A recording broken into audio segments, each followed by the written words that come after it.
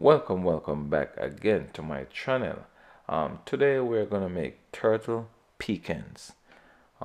Turtle pecans, which is basically turtle pecans is just basically the method is sugar, cream, cornstarch, and butter.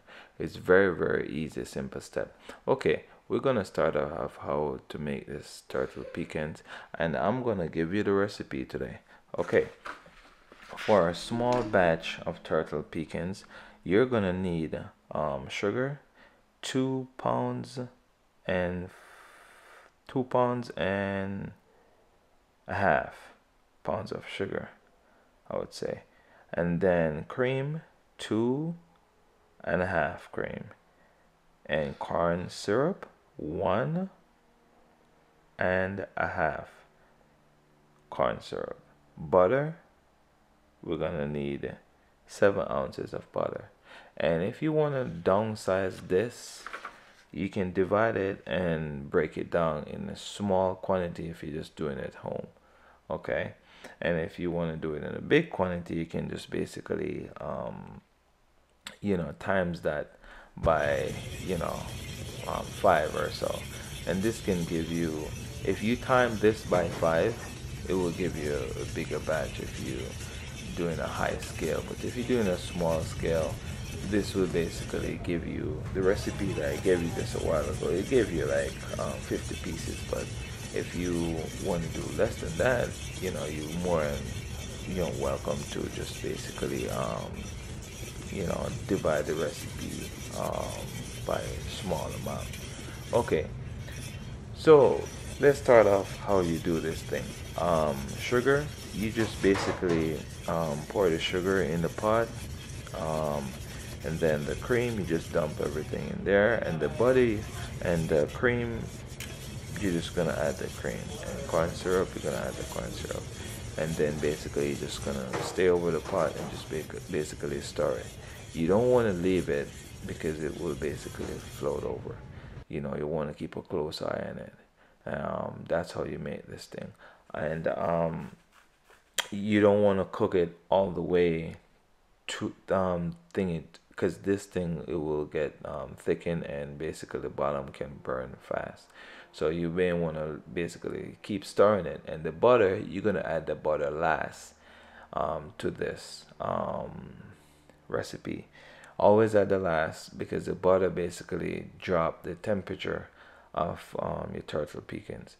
And after you put it in the just a regular mold, or whatever flexi mold you have, you can just put it in a regular flexi mold, and this will basically will set up, and then you just basically drop um, the pecans, the sprinkler pecans on it, and then you can, after it dry and set, you can basically stripe it like with a chocolate, some temper some chocolate and stripe it. If you don't want to put chocolate, that's fine.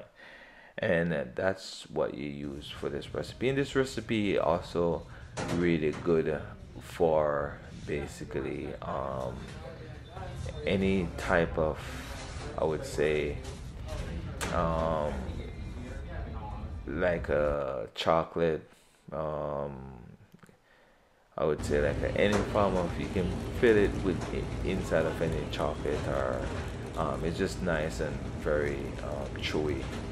Don't cook it too much. As you can see, just trying to have the color that I have. When you add the butter, that's the color you're looking for, because basically it's like a liquid, and once you put the pecans on it, the pecans is going to basically like sink straight into it, and it will basically set. It just basically, you don't want it rock solid. If you want to eat it rock solid, you can cook it rock solid, and it's going to have like a candy if you cook it rock solid. As you can see, you want to take it off and have that color, the same color that I have, like basically close to caramel. As you can see, I take it out, it's set. I just put it in the refrigerator to set up real fast so I can show you a demo of it. But this is normally what it look like. It's not like a candy bar. It's very nice and chewy and it just melts in the mouth. It's really good recipe. I would recommend this recipe. You don't have to like chew on this thing. It's just really soft. As you can see, I hold it in my hand and it's really soft. So that's the final stage. And if you want to basically stripe that with chocolate, you can stripe it with chocolate. And if you have any problem with this recipe, I would be more than happy to help you out. I want to say thank you for watching. I really appreciate you. Please like and share and subscribe. That helped me out to do more video, and YouTube can recommend me. Thank you so much. Have a wonderful day, and I'll see you in the next one. I hope you enjoy baking this thing, cooking this thing. Thank you. All right. Peace.